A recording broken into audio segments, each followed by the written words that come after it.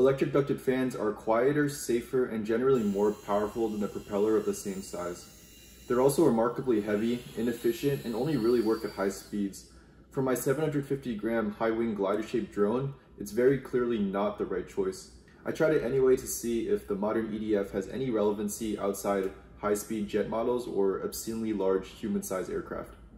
This is my fourth attempt at an Arduino-controlled 3D printed drone. In the last couple weeks, I've cut about 40% of weight and added traditional pitch and yaw control. The Mark IV uses a larger aspect ratio wing which sits high due to stability purposes. It's weighing in at around 750 grams, which gives it a thrust to weight ratio of about 1.6.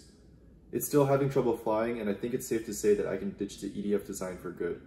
The build process I use is talked about ad nauseum in previous videos.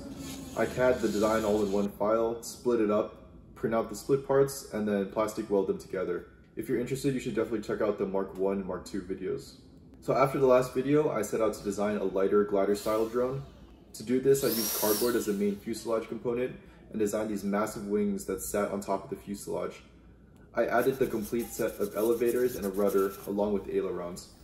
I housed the EDF in the back by designing a coupler that fused the rectangular fuselage and circular fan. In total, this weighed in right around a kilogram, which cut out 200 grams from my previous design. There were still a lot of problems with this. The cardboard didn't bond well with the PLA, neither mechanically with things like screws, or through welding like with the 3D pen, or even through adhesives like super glue. As a result, the whole thing was kind of flimsy and fragile. It was still way too heavy for what it was designed for. And because of the heavy EDF and the two-stage coupler I made, the center of gravity was way back, which in turn forced the wing all the way back if I wanted to keep static stability when pitching. I did like the high wing design, and the control surfaces worked out pretty well, and so I carried that over to my next design. This one I went back to using all PLA+. I made it a lot more compact by integrating the EDF right into the fuselage, adding some vents for air pull. I made a lighter tail design and had all the lifting surfaces above the center of the fuselage. I also kept the high aspect ratio glider wing design. This time I added skewers as rods through the wing, which held up the wings very nicely. The design came together very smoothly, the tail bolted on through the top of the fuselage, and the wheels are welded onto the flat surface on the bottom. I was shooting for 700 grams, and I think the final design weighed in at around 750. There were some bumps along the way, but I modified some of the parts, and so overall this plane is very structurally sound. Another thing to note is that while I used the Arduino in the Mark III version, I neglected to put it in the fourth. It would have been a pain to fit in the fuselage, and I wanted to see if it even fly even without the stability control. Using my code from the last two videos, the MPU 6050 setup is able to map to the servos for some kind of stability control. It is very elementary, but at least it's functional. Anyways, I'll go straight into the solid runway test. You can see the plane pitching up, but then very quickly rolling and crashing into the ground. This is about the farthest I've gone with this project. This test ended up breaking the wheels, and so I tried throwing it, but that went terrible. So the huge asterisk here is that I am very inexperienced with RC plane design.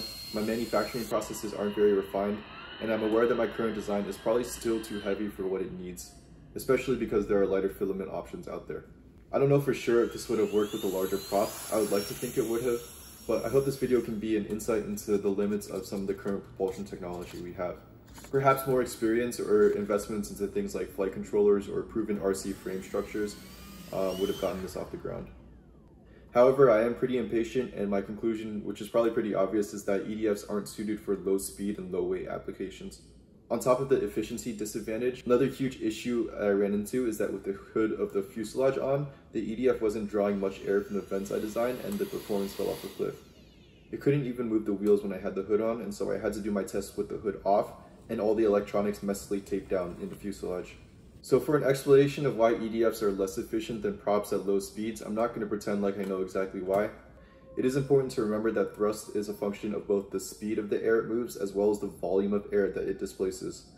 And so while EDFs are able to generate high-speed air because of their high power consumption and thus high RPM design, the size of a large propeller makes up for its slower speed simply because of the amount of air it pulls and then accelerates. And since it moves a lot slower, it's therefore a lot more efficient. I'm going to link two papers, one that tests EDF in UAVs and another that looks at a scaled application for next generation commercial aircraft. The results seem optimistic for both, but time will tell if we are really able to make current propulsive technology fit our needs.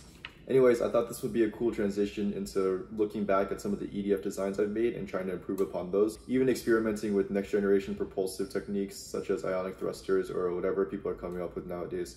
Anyways, thank you for watching and following along if you have been.